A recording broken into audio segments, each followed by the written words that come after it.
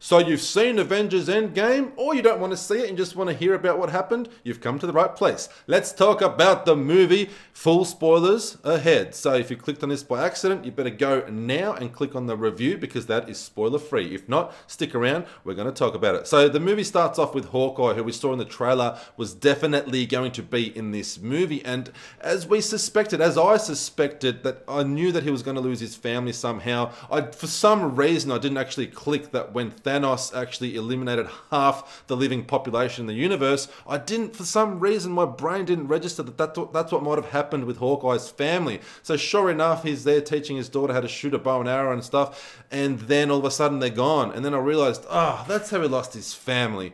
It's because of Thanos. For some reason, I thought somebody else would have taken out his family a different way, a little bit more tragic than that. Not that that wasn't tragic, but anyway, that's what sort of makes Hawkeye get this new haircut and start killing bad guys and just go crazy. And he kind of reunites with the Avengers once again. Then we see Tony Stark stuck in space on this spaceship, no fuel. He's with Nebula. He's running out of oxygen. He sends out a distress signal to Pepper Potts. And that's when we see, this is very early on in the film too, that's when we see Captain Marvel, who comes to the rescue, grabs the ship, brings him back down to Earth, and he's greeted to all the Avengers. That's where the Avengers actually regroup, and Tony Stark looked very sickeningly like HIV-ridden skinny. They did a great job of making him look thin. He must have dieted down and really depleted himself of nutrients, unless it's just like CGI magic, but he looked really sickeningly ill during that scene where he's just come back from space. And they've done a great job because obviously like no food,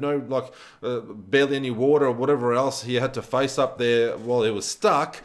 He was definitely depleted of all his nutrients, and they did a good job of making him look really sickeningly ill, which he definitely did. The Avengers are clearly defeated, and they actually look really defeated. We actually see them more as humans in this, not as superheroes. They're just like, I don't think they have much more fight left in them. They can't find Thanos. It's been 3 weeks since Thanos has eliminated half the population in the universe, and he's nowhere to be found. They have no idea how to find him. Then Nebula speaks up and reveals that she knows how to find her father. So now the Avengers start coming up with a plan to find Thanos and, well, hopefully eliminate him forever. Whatever the case may be, they definitely need to get their hands on that gauntlet. So if they get the Infinity Stones with the gauntlet, then maybe they can bring all of their fallen allies back. So all those, Avengers and superheroes that are gone, they want to bring them back. So they do locate Thanos, who's conveniently all alone, no army, I don't know why. He's just all alone making like a stew or something. I can't remember what he was doing. It's like he's living a very secluded farm life, except he's a big alien being. So they ambush him. They take him down very easily, which didn't make sense to me to begin with, but then it did as soon as they started talking to him. It turns out that Thanos destroyed the Infinity Stones, and it almost killed him, so he's in an extremely weakened state right now. And this is all within the first 15 to 20 minutes of the film, mind you. I wasn't timing it, but it's very, very early on. And the Avengers don't believe that he's destroyed the Infinity Stones. They wouldn't believe that he's gone to all this effort just to destroy them. But the thing is, Nebula also did mention that her father isn't one thing. He's not a liar. So she definitely believes him. And me personally, thinking about this, he's achieved his purpose, his goal. He won. He's victorious. And the only way to make sure that someone doesn't get their hands on the gauntlet and the Infinity Stones, and then possibly reverse everything that he's achieved, is by destroying them. So in a way, Thanos destroying the Infinity Stones is actually the nail in the coffin and the seal of his victory. And that was enough for Thor to hear, because out of nowhere, woof, he just cuts Thanos' head off. And Thanos is defeated. After all the stuff that they've gone through, all the crap in Infinity War, within the first 15 minutes, Thanos is defeated, just like that. This is what I was talking about in my review. I did not see that coming. I didn't even think they'd find Thanos that quickly, nor did I think that Thanos would destroy the stones and be in this super weakened state, all alone, just exposed. So if he's found out, then he's really got nowhere to hide. But maybe he's not really hiding. Maybe he just feels like he's victorious and he doesn't care now what happens. So he's just going to live out the rest of his days as is, mission accomplished kind of thing. I don't know. I just think it was way too easy and I didn't see it coming. So after all that, Thanos gets his head cut off by Thor, who had the chance to defeat him in Infinity War and kind of still feels responsible, I suppose. So he got his revenge or his vengeance. He cut off Thanos' head this time. He definitely went for the head. But I was really surprised there, as probably everyone else in the theater was as well. It was just like silence. And then after that, it's 5 years later, and we get to see how people are sort of trying to live out their remaining days, knowing that the Infinity Stones have been destroyed and the Gauntlet's gone. You can't really, there's no way to bring everyone back again because the power of the stones is gone. There's no other way to do it. Or is there? Because Ant-Man manages to come back through some quantum time travel, and he actually sees this big memorial stone with all the names of the fallen on there, and Steve Lang, he's there. So there was just some little chance in this microscopic quantum universe that you can actually survive, and somehow he did. Not that that really helps matters, because all he knows is there's a chance of survival, and he actually runs to Tony Stark immediately, and Tony Stark kind of just brushes him away and says it's like, an 800 millionth of a chance that you actually survived. You just happened to. It was just like by luck that you survived. But Ant-Man isn't so convinced. He really just wants to, he seems to think that time travel is possible and that he can bring back the rest of the Avengers and the rest of their friends. And Tony Stark, even though he kind of dismissed it all, he does start working on things and actually figures out time travel somehow. I don't know how. Tony Stark's a very, very intelligent man, because he can pretty much figure out anything. And in this case, he's on his little hologram computer and stuff, and he figures out time travel. So those of you that watched the trailer and suspected that time travel will have a role to play in this film, I mean, there had to be time travel in this film because all those characters can't be gone. We know that they want to make a Spider-Man film, another Doctor Strange film. They can't be gone forever. They can't be defeated. Not all of them, not like that. So we knew that some sort of time travel would have to play a role in this film, and that's kind of how it works. And also, in this point of the film, 5 years after the death, the murder, I should say, of the defeat, I should say, of Thanos, we're treated to characters that people might not be too happy with how they've actually ended up. For one, the Hulk and Bruce Banner have kind of become one. So it's like Bruce Banner's in the Hulk form, but he looks more like Bruce and he can control the Hulk. It's like Bruce Banner plus the Hulk. He's got the muscle, the brawn, but he's in full control. So it's not that let's smash shit Hulk. It's more like Bruce Banner as the Hulk. So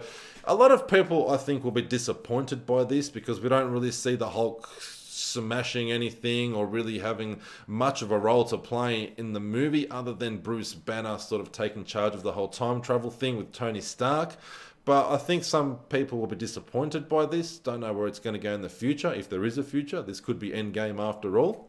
And Thor was actually really funny because he becomes the dude, the Big Lebowski. He's just like wearing Crocs and is full on fat, drinking beer, playing PlayStation or video games with Cork, and I can't believe his gut. It took me by surprise, and I thought at some stage throughout the film he'd start working out or time would progress and he'd be back in shape, but no, he's fat for the entire film.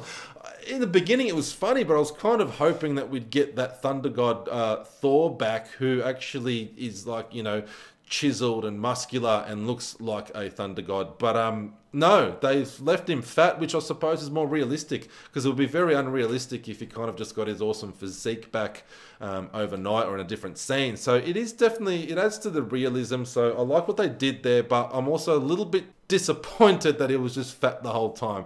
But it was funny. I suppose if they do, and if Thor appears in any other movies, which I think he will, judging by the end, when he goes with the Guardians of the Galaxy, aka as Guardians of the Galaxy, they're probably going to do like Thor with the Guardians of the Galaxy type movie in the future, but who knows? I'm sure that if they do, he'll get back into his shape, but he's definitely very fat in this one, and yeah, just sits around drinking beer. And he kind of probably feels more responsible than anybody because he had a chance to, you know, hit the head in Infinity War and hit Thanos in the head and actually take him out, and it would have been over. So I guess he felt a lot more responsible. Also the death of Loki. So he finally got his vengeance and then just kind of let himself go, just drinking beer, playing video games. It's not a bad life, actually. So skipping ahead a bit, the Avengers all come together. They've all sort of been dealing with all this in their own separate ways. And they come up with the idea, the plan to obtain the Infinity Stones before Thanos does. And then click the fingers of the gauntlet and get all their friends back.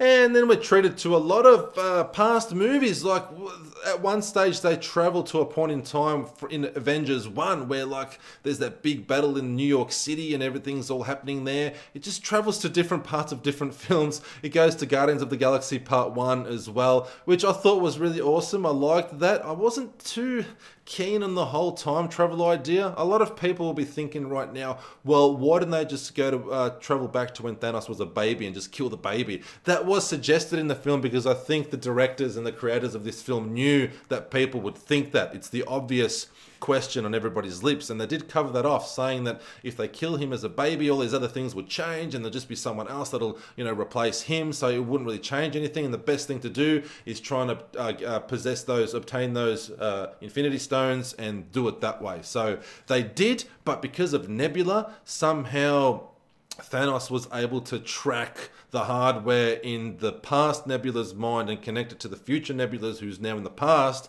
and then realized that the Avengers have traveled back in time. So he's aware what's happening. And that's where things get interesting, because obviously a lot of what happened in Infinity War from then onwards didn't really happen. And we also saw Loki escape. There was like a botched job that Tony Stark drops a briefcase and the Tesseract falls out and Loki just escapes. So now Loki is no longer dead, I believe. He's alive. So he might appear in a future film. So stay tuned for that. Loki is definitely alive now because that obviously changed the future or the present based on what happened in the past, because he didn't originally escape with the Tesseract, but now he did. And sadly, remember when Thanos had to make a sacrifice. You have the death of somebody you love, and you get one of those Infinity Stones. Well, in this case, Hawkeye and Black Widow were in a position where one of them had to die. And I like both characters, and I was hoping that somehow they'd find a way for both of them to stay alive. And they're fighting each other off. They're both willing to take a sacrifice. They don't want the other one to die. And Black Widow's about to jump off, and then all of a sudden Hawkeye shoots an arrow, explodes towards her so she doesn't get to the cliff. Then he goes to jump, and she just tackles him, and then uses some sort of gun claw to be hanging there, and all of a sudden Hawkeye's hanging there and he's holding on to her. It was really, really tense and stressful. Probably the most tense part of the movie for me, because I like both characters. I didn't really want to see anyone die. I want all my characters back. But I suppose there has to be some sad deaths in the movie, some loss, and unfortunately Black Widow is gone. So Hawkeye obtained that Infinity Stone, but we've lost Black Widow forever. And apparently they can't bring her back even if they reunite all the stones together in the gauntlet. Apparently, because of the way that it happened to obtain the stone, they can't bring her back. So I hope they find a way to bring her back. It's the movies. It's the Marvel universe. I'm sure if they really want to, they can find a way. Come on, damn it, find a way.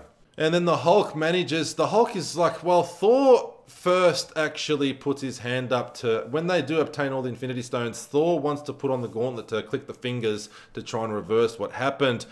But Hulk kind of said that he's the only one that could take the power, which I don't know. Thor's a god, so you'd think that Thor might be able to take the hit, but apparently because of the type of radiation, it could kill Thor or something like that. So long story short, the Hulk decides to put the gauntlet on, snap the fingers, and things seem to have gone back to the way that they were. Hulk's arm is all screwed up, it's all burnt out and stuff, but he's survived, thankfully. And it looks like things are sort of going back to how they were, and then boom! Thanos from the past finds a way, because he knew the Avengers were time traveling. He gets his hand on that. He gets his fingers on that little serum thing. Nebula brings him like a serum thingy. I forget what they're called. Plutonium for time travel. I forget what they're called now, but there's a lot of things happening. So he finds a way because he realizes what the Avengers are doing, and he knows they've obtained all the stones. So it's even easier for him. He doesn't have to get them individually. He can just time travel to the future and get all the stones once the Avengers have them. And that's when he appears. So Hulk clicks his fingers, things kind of go back to normal, or they're starting to, and then Thanos appears, and that's when there's the huge end battle that happens, and they start fighting Thanos, and then Thanos's army is there, but then all of our favorite Avengers return. So they come through portals that Doctor Strange does. Like all these portals start appearing everywhere in the sky, and all of our favorite Avengers start coming back. The Guardians of the Galaxy, Doctor Strange, Black Panther I think was the first one that came through. You got the Winter Soldier. One of my all-time favorite characters, the Scarlet Witch. Didn't like Vision that much, so I'm not really sad that he's dead. I think he's actually legit dead, but I don't really care. I don't really enjoyed the fact that he got the Scarlet Witch, because that should be my girlfriend. I don't think that he deserves the Scarlet Witch. But anyway, Scarlet Witch in the comics is super powerful. And at one stage, she's the only one that single-handedly, one-on-one, actually defeated Thanos. She had him beat. He had to resort to the rockets on his spaceship to actually be launched and really start blowing up the ground and stuff before he was released. That's the only way he was released from her grasp, because she was like using her power to undo his armor and all that sort of stuff. But in the comics, Scarlet Witch is like, she could devour planets and just like destroy someone with the click of her fingers. She's super powerful. So I do like the fact that they've empowered her a lot more in this. It's a lot more accurate to the comics. So that was really cool. I loved seeing Scarlet Witch come back. But in the end, there was only one chance. One chance. And Thanos actually ends up getting his gauntlet back.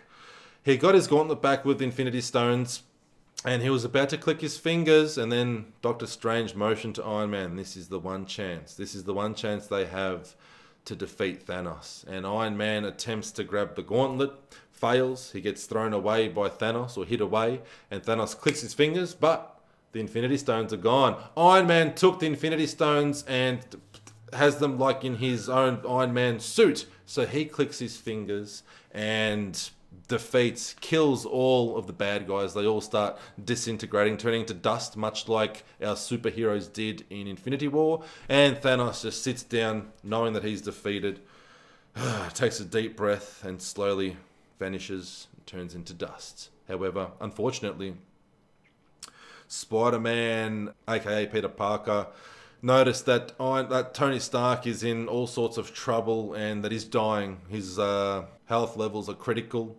as reported by his computer that he uses, his program.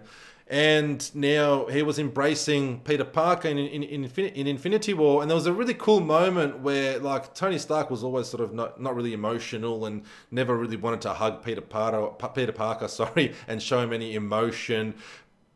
But then he felt so responsible for his death. When Spider-Man, Peter Parker, returns, he gave him this huge hug, which I really enjoyed. I thought, he put everything aside and felt so responsible. He felt so bad about the death of Peter Parker. He's just a young boy, and now he's back. So he gives him this huge hug. This was before he actually obtained the Infinity Stones and clicked his fingers. And now Peter Parker is the one that's like, sir. It's another emotional moment that got to me. Probably the only one in the film, the only moment where I actually felt emotional. In Infinity War, I felt really emotional with Tony Stark talking to Peter Parker. When he's like, sir, I don't want to die. That was so emotional, so sad. And this time the roles were reversed. But it's a different type of death. This death is forever. Tony Stark is gone. Tony Stark dies. Iron Man is gone. And, man, I'm kind of pissed off. Like, I love Robert Downey Jr. as Iron Man. Like, I don't know if you can kill Tony Stark. Like, it was super sad, but also kind of necessary to really have that effect on people. And then the end scene is just like this big funeral scene where they're by the river, and they're paying tribute to the late Tony Stark, aka Iron Man, and everyone's there. Like, I mean, everyone, you know, Black Panther, Nick Fury, Captain, like everybody's there. Everybody that's ever been in one of the Marvel movies is pretty much there. And what else can I say? Iron Man's gone. So we've lost Black Widow and we've lost Iron Man or Tony Stark. They're the only two deaths, I suppose, in the film that seem like legitimate deaths that, you know, probably won't be reversed. I hope they will.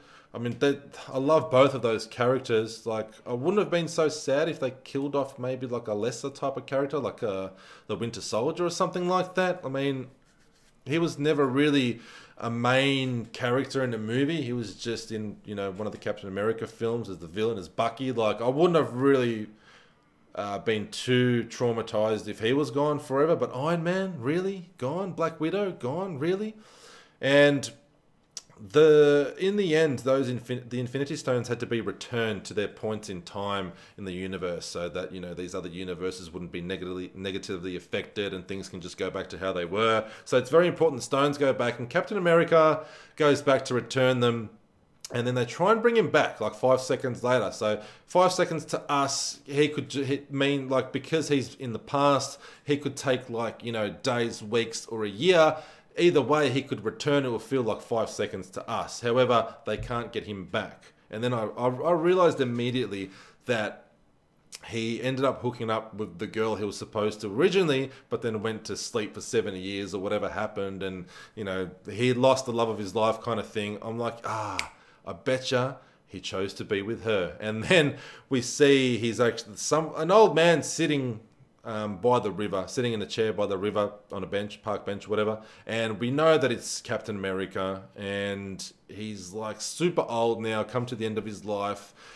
But he's happy. He chose to be with her. He chose love over being an Avenger, and he decides this old Captain America passes on his shield to the Falcon, which I was surprised by, because I thought that he would have passed it on to the Winter Soldier, to Bucky, to be the next Captain America. But I suppose they've got plans for him being the Winter Soldier in a future film or something like that. And Falcon now has the Captain America shield, and he's going to take the reins as Captain America. So I found that a bit surprising, you know. I mean, I know Captain America was close to both the Falcon and Bucky. I just kind of really thought the shield go to Bucky. But anyway, it doesn't really matter that much. I like being surprised anyway. Maybe they knew that audiences would think that would happen, and they just want to keep everyone surprised. So they definitely managed to do this throughout the film several times, and the end was no exception.